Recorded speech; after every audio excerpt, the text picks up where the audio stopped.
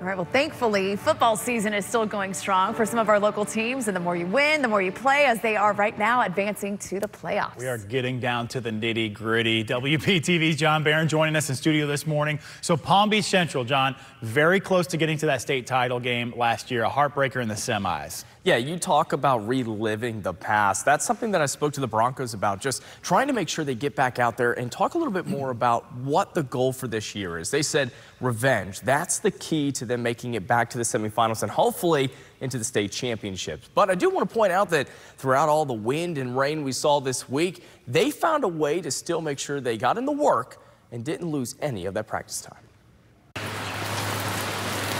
The bad weather this week didn't stop the Broncos from continuing their path to the ultimate goal. You know, we practice almost 6 days a week.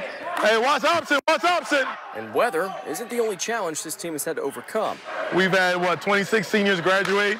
Then we had some trouble in the beginning. That got all cleared up, but let's just say we've had to deal with a lot this year. I just want you to see what it was. You will never be back there. But through it all, they found a 9-2 record, a district title, and another home game in this year's state playoffs. Just seeing all these young players step up and fill these positions and these roles and make this great one that we've made this year just amazing to see.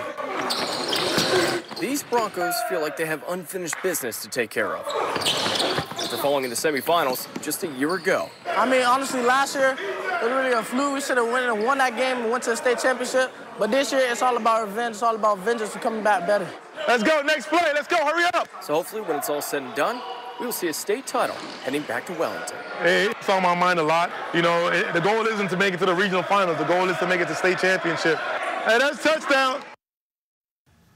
All right, here's how it plays out.